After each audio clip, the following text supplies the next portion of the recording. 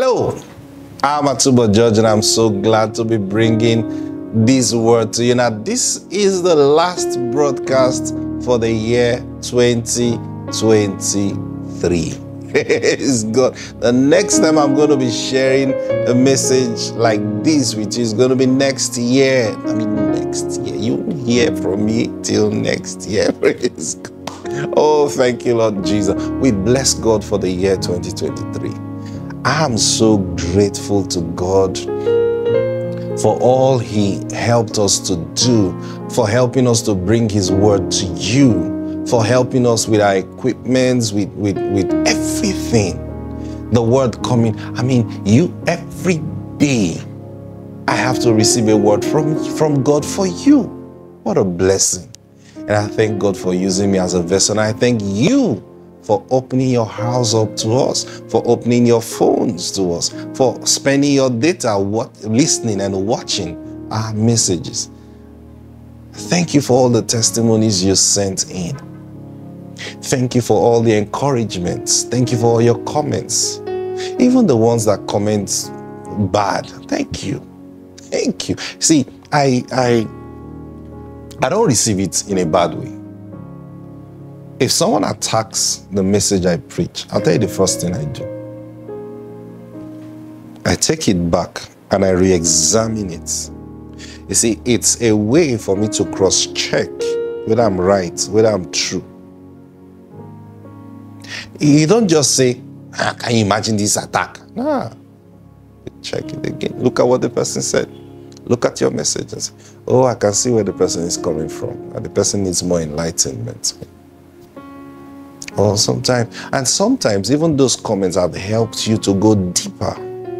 Because now you're like, Holy Spirit, why would this person say this? And the Lord says, hey, let me show you something more. Aha! So I enjoy all of it. Trust me, I enjoy all of it. Never, no bad feeling, nothing. I enjoy all of it. Why? All things work together for good to them that love God. Then I thank those of you, that's the amazing part.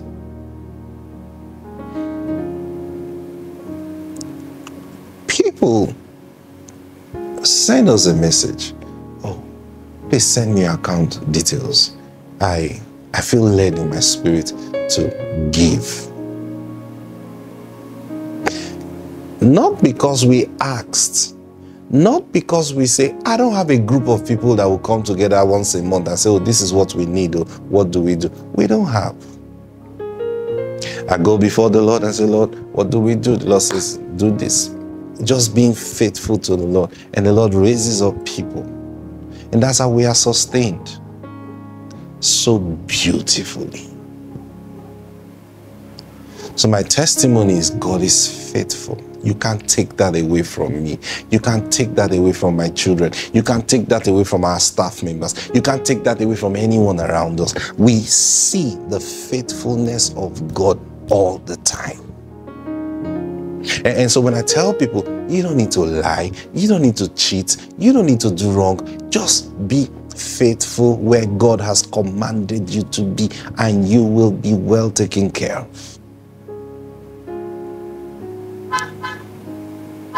And we are ending this year with all glory and grace. Our heart is filled with so much gratitude to God and to you also, because all this is happening because of you.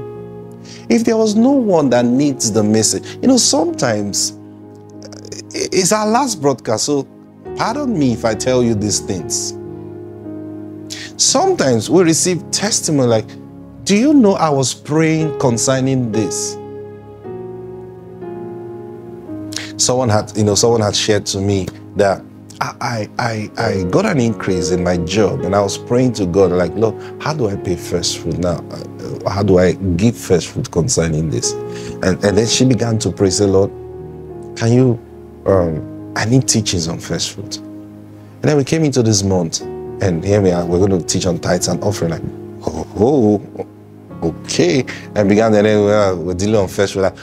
Like, God just used you to answer all my question. So you see, and someone is busy saying, hey, why are you teaching on this thing? Someone is praying to God. And God says, I want to answer this, my child.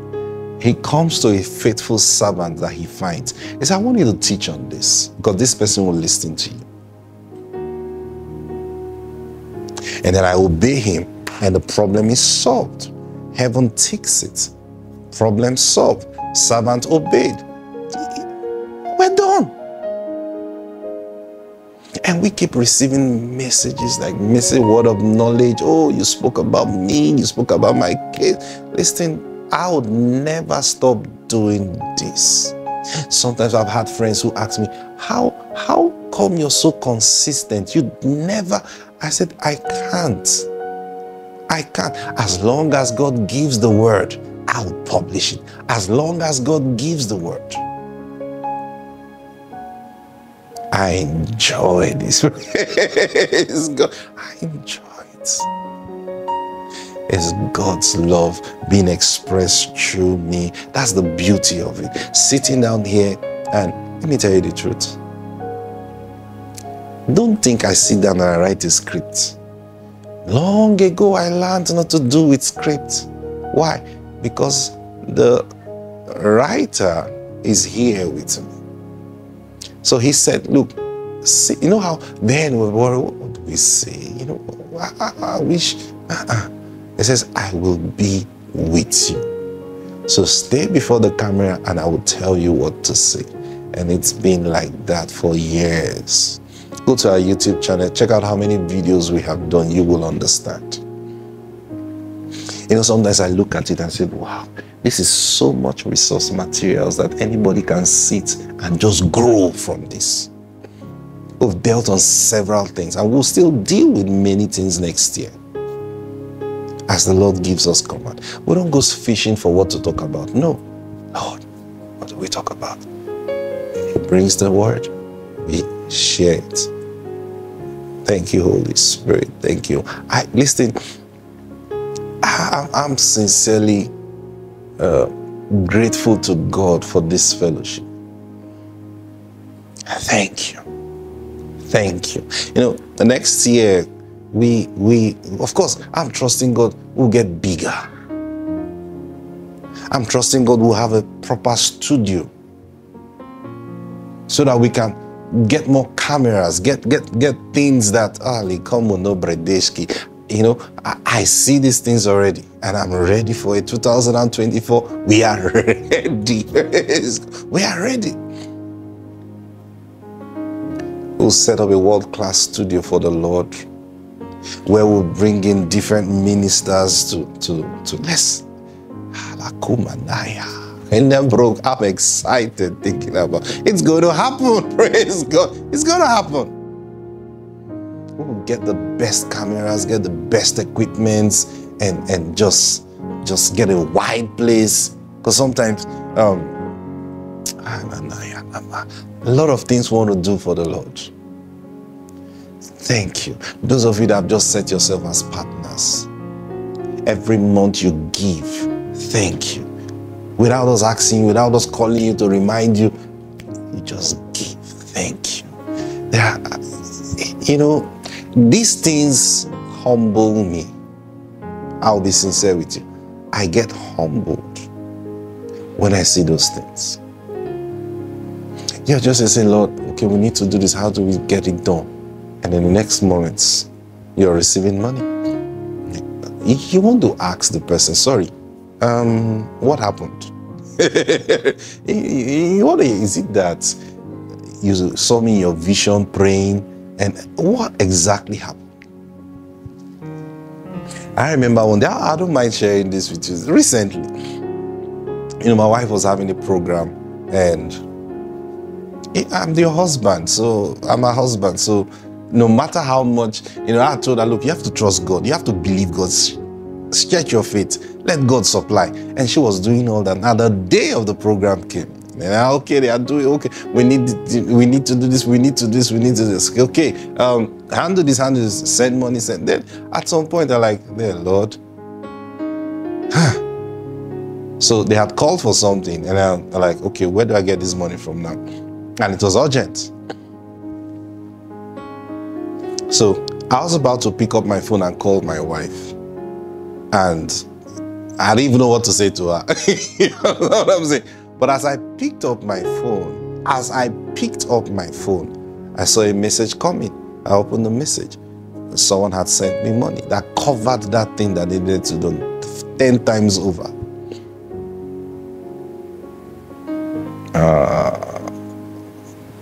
So I didn't call my wife. I rather called the person. I said, go get that thing. I'm sending the money. And that's how do you explain these things? That is giving, that the blessing will come to me. And that's because that's the same way we give. So these things we teach, the tithe, it's God's way of fulfilling the promise he made to Abraham. It is real, brothers and sisters. It is real. Now, because of lack of understand, that's why I took you this week. I took you how the church started bringing this message to the Gentile. Now, we are all the Gentile church in that classification, because we are not natural Jews. So we are all Gentile churches. So the Holy Spirit began to introduce this thing gradually to us. Now we have come to the full understanding and full knowledge of this. That the tithe was God's physical strategy of fulfilling the promise he made to Abraham, that through his seed, which is us, all the families of the earth will be blessed. So today, this last broadcast, I encourage you, tithe properly. Tithe properly. The tithe belongs to the Lord. Very simple. We all agree to that. Yes. Apart from those who say don't tithe, they will still come to this knowledge. Leave them. Just do what is right. You that is tithing, you that believe in tithing, this is my admonishment to you. This is my admonishment to you. Tithe the right way. Are you saying I should not take my tithe to church? Listen, it doesn't belong to the church, except the Lord, who's the owner, commands you to give it to your church or to any other church. Wherever he commands you to do it. He is the Lord who sees all. Now, that is how we tithe right. That is how we tithe spiritually. And guess what? He says anyone who gives carnally will reap corruption, but the one who gives spiritually will reap life eternal. Try this. I challenge you. What if I don't hear God? Now, that is your problem. And that's not supposed to be, because if you have the Holy Ghost in you, you ought to be led by the Holy Spirit. It's as simple as that. Hearing God is simply being led by the Holy Spirit. So how does the Holy Spirit lead you? So God wants you to begin to practice being led by the Spirit. That's what he wants from us. In your giving, be led by the Spirit. And when we do this, guess what? Everybody under the face of the earth, I didn't say the Christians, everybody under the face of the earth will be well taken care of. And guess what's going to happen? When we do, see, when we don't obey God as God's children, evil will prevail. But when we obey God, we will kill evil.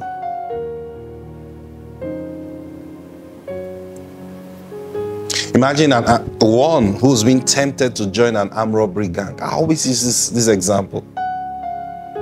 And why he's been tempted? Because he needs money. And someone is promising him, look, when we go one operation, you're going to get this amount of money. And guess what? Just the night he's trying to make up his mind to go for that to go join that gang. Here you come knocking on his door, calling his phone. Hey, how are you? How is everything? I'm fine. I was praying. I don't know, somehow your name came to my mind. And God commanded me to send you some money. Please send your account number. Sorry, I don't understand. Yeah. God commanded me to send you some money. Me. Yeah. How? God told me to send you some money. Please stop asking how. Send me your account number, Biko. You know how we say it. And he says, and then you obey God. And the person sees the money like, you don't need to tell that person that this is a sign that he shouldn't go join that gang. That that's how God have used you to nip. And you didn't know what he was. And he may never tell you. He will just say, I just needed that money. But you will never know. This has happened to ladies. This has happened, a lady just thinking, I have a phone number. If I call this person now, I know I'll get this money. But I know what I'm going to trade to get this money. And while she's busy contemplating, God, what do I do? What do I do? What do I do? Here you show up. I said, God asked me to give you this. God, yeah, God. So God knows how to reach me. Yeah. And why should I do this evil? Why should I sin to get what God can give me free? And guess what? That remains a testimony in that person's life. Anytime the person is contemplating evil, the person remembers that testimony. But guess what? God will not stop there. He wants to do it every day in your life, brothers and sisters. And then he's not saying you that is working, be tithing to those that are. No! Even you that has a job and you're earning whatever amount you're earning, God is still careful to take care of you. I've shared the story of Jacob. When there was famine in the world, Jacob had money to buy food. He sent his children with money to buy. So money was never their problem. But God said, no, I'll take care of you so you don't pay for it. You remember the story? They paid for the food, but Joseph commanded that their money be put back. And they went back with their money. They never bought food in those years of famine. That's how God takes care of his own. Some of us, we don't reason that way. We just think, no, why am I working now? It's people that, it's like pastors who don't do any work that we give to. No, even you earning a big check, God still shows that he takes care of you. This is the reason, I'll end with this. When you see the early church, when they got born again, everybody started selling what they had and they were giving it out. Now, the reason was, because, I think I mentioned this last week, the reason was because everybody wanted to start afresh with God. Nobody can preach that now. It's God. But see, if we yield our minds to the Holy Spirit, there is no telling what he will do in our lives. Trust God. Listen to this message. You can take a retreat. I told you this message is connected to the new year because things are going to be so tough physically. But God has used the whole of the month of December to prepare you financially, how he wants to take care of you. Listen to this message again and again and again. From the beginning, from this whole month. Just go to our YouTube channel, subscribe, so you just get all of them. Listen to them and again, and God will surely see to it that you're well taken care of. I bless you in the name of the Lord today. I declare, even today, before the end of this year, you will still receive a miracle in the name of the Lord Jesus Christ. That which you're expecting for 2023, God will still give it to you. In Jesus' name, amen. I also invite you on Sunday, the 31st of the month. We're going to be having our prayer and fasting meeting via Zoom. The link is on your screen, so don't miss that meeting, 12 midnight West African time. We're going to be entering the new year. So wherever you are, you can join us, even if it's not your time zone. You can join us to enter the new year and see what the Lord is going to be saying to you. I love you so much, and thank you for doing 2023 with us. God bless you.